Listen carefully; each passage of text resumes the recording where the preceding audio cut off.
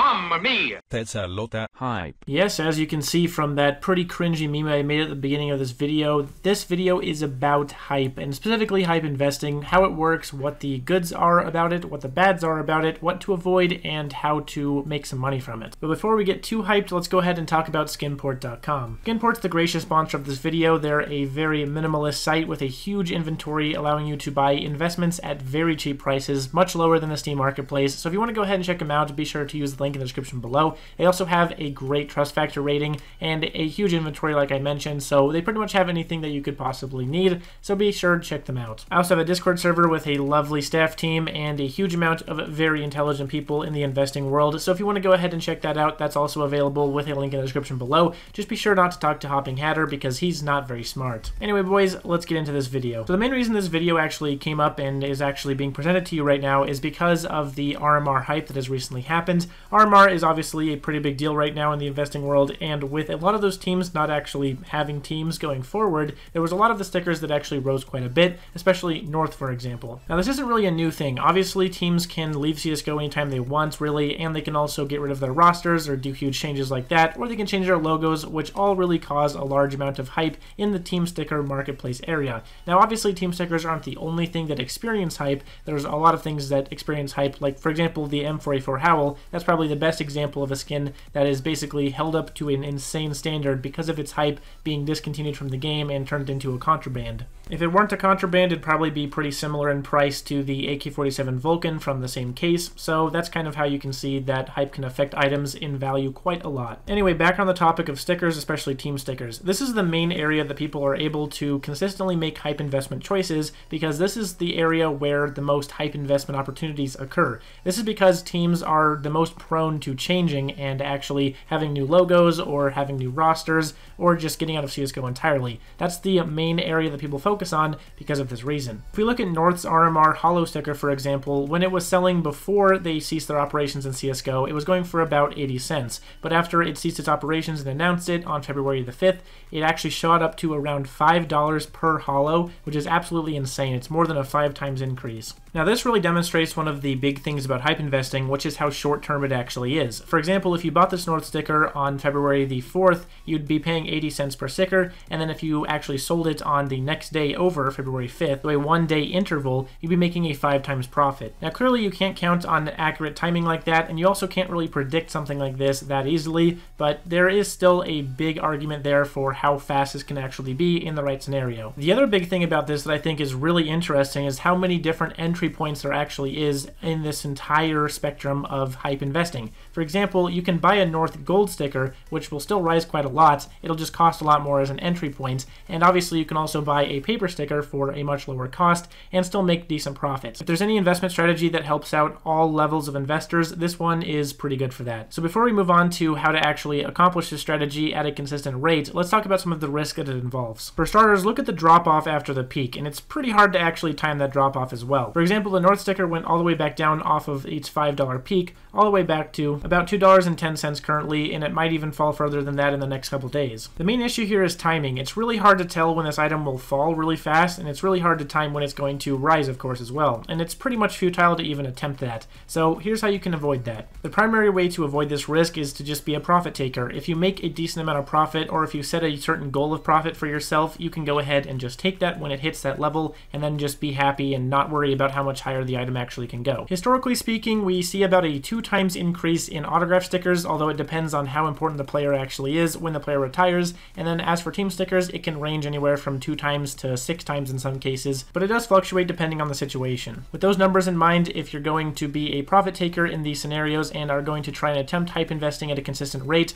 I would recommend going for about 3 times profit on team stickers and about 2 times profit on the autograph stickers. The key though is to not feel bad about missing out on other profit that you could have made. If you do get profit off of something like this, you should just be happy and move on. If the item goes up another 2x or 3x, you should just not worry about it and be happy with what you have. That's going to be the best way to make sure that you don't become a bag holder and end up holding on to some stickers that are just falling in price. It's relatively simple for the most part as long as you follow those main core ideals, and also set your own personal goals. So let's move on to how to actually do this at a consistent enough rate to consider it a strategy rather than just an event. For starters, you absolutely are going to want to keep up with the news in the teams scene and in the esports scene. If you're not able to keep up with that on a consistent rate, you're not going to be in the know about about what could potentially happen with teams in the future. For example, checking out North and their placements in some of the tournaments they've recently competed in, it's not very good. They end up ending up at the very bottom of the tournaments, or very occasionally going near the second place area. North really hasn't had any huge achievements since about 2019 and before, so there is definitely an argument there for saying that they fell off, and that's why they chose to disband. Now, North specifically actually cited a few reasons for why they ceased operations, being a lack of investors and also a demonetizable thing, but the key here is the lack of investors, which is usually because the team isn't really performing enough for the investors to actually get a return. So if you haven't been able to surmise this yet, basically there's a decent amount of extrapolation that you actually have to do in order to find out if a team is at the risk of ceasing their operations or not, and it is going to require some research and keeping up with the scene, but if you're able to do that, there is some telling signs that you can find before the team actually ceases their operations. Now, technically speaking, you don't have to do this proactively. You don't have to invest in something before the ceased operations happens, for example. You will technically have a window of time once the team does cease their operations, as long as you're keeping up with the news rapidly enough to be able to buy in after the team announces this. News does take some time to travel around the community, so as long as you're there at the very beginning of when the news is released, usually by following important subreddits like the official Counter-Strike subreddit, you'll be able to get your foot in the door before huge spikes happen. Twitter's also a pretty valuable place. If you track teams and see how they're performing and if they're getting investors and stuff like that, and then you follow the teams that are at risk of potentially ceasing their operations on Twitter, and of course turn on notifications for them, you could get notifications for the tweets right when they go live if the team is announcing on their Twitter that they're ceasing their operations. And again, you don't have to just wait for a team to cease their operations entirely. There's many ways to cash in on hype in the marketplace, and a lot of it does also relate to player autographs, like I said before. So if you do, of course, watch out for that and maybe follow some of those players specifically, you'll also be able to figure out stuff before it happens. There's probably some quote somewhere that says something along the lines of an informed investor is a powerful investor, but if that quote doesn't exist, then we'll go ahead and just attribute it to me right now.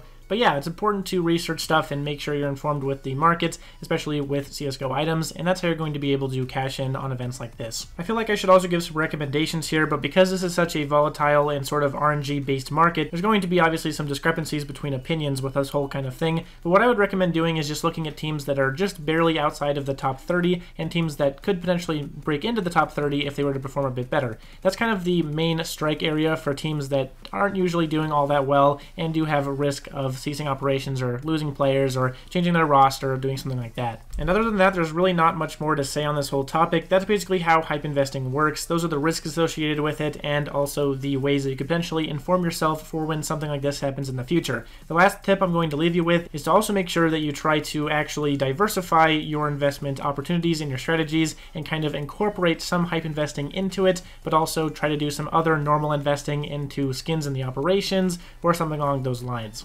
I personally think that hype investing is more of an appetizer or a side dish rather than the main thing that you should aim for, and I personally don't do a lot of hype investing either because I don't want to be a bag holder and I don't really care too much for it for the most part. But if you're into it, it's definitely a viable strategy at the moment and has proven to be a viable strategy for many times in the past. I'd say the best way to go about it is to not count on hype investing being a main source of income for your portfolio, but try to maybe incorporate a bit of it and do a bit of research and kind of follow some of those teams in the top 40 or top 50. And that's about it. Thanks for watching the video, guys. If you enjoyed it or it helped you out, be sure to leave a like below and also subscribe to my channel for the best, most informed investment tips anywhere else on YouTube. I also have a Discord server and Twitter account that you can go ahead and check out below, and be sure to check out Skimport for the best, cheapest investments across all of CSGO. Thanks for watching, guys. See you next time. Peace.